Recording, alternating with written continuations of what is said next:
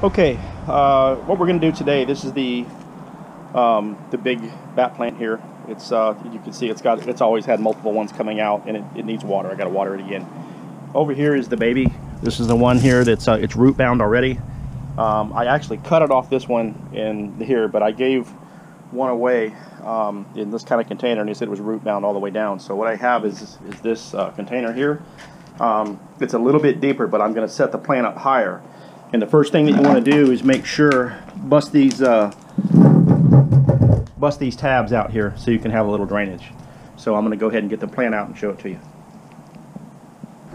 Okay, and as you can see, it's really root bound here. So what I'm going to have to do is set it up high inside of that container.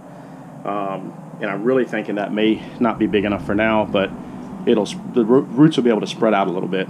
So I'm going to go ahead and pour some soil in it and get it straighten back up, but you can see the roots here. So it looks like it's got a little flower getting ready to come too. It may go into shock. I don't know. They're pretty resilient. The bat plants are resilient. I mean, they're anything under 40 degrees, or if it's 38, 40 in the winter, just put a light tarp over it. It's resilient. It cannot take freezing temperatures. It loves this Florida humidity, bright indirect sun. I fertilize it every now and then, just with a real low dose fertilizer, like something you do for maybe orchids or something around the perimeter. Not a lot, just enough to give it a little extra green. So let's go ahead and I'm going to go ahead and get it positioned, and I'm going to have it probably sitting right at the probably a little higher and kind of build up around it so I can get it up straight. So be back in a second. Here it is, up close. So what I did is I built it up a little bit to give it room to grow down, because these pots are almost, there's the big one there, and this one's just a little bit smaller, but I raised it up to give it to about right here and let the roots spread out a little bit. So this may be good for it for its life. We'll see.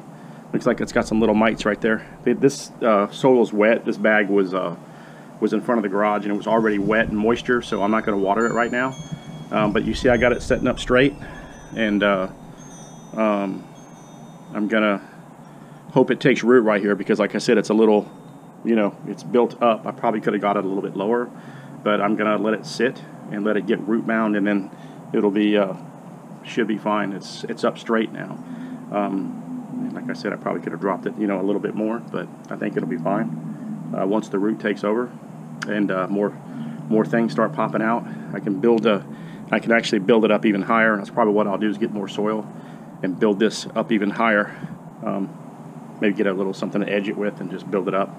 But there's a little flower coming off. We'll see if this thing is going to put it in shock or anything. I don't think it will. It's pretty, I mean, like I said, they're pretty resilient. And this was a baby off of the big one over there, so gave the other one away. So I'll check back in a week and let you know how it's doing. So that's the bat plant.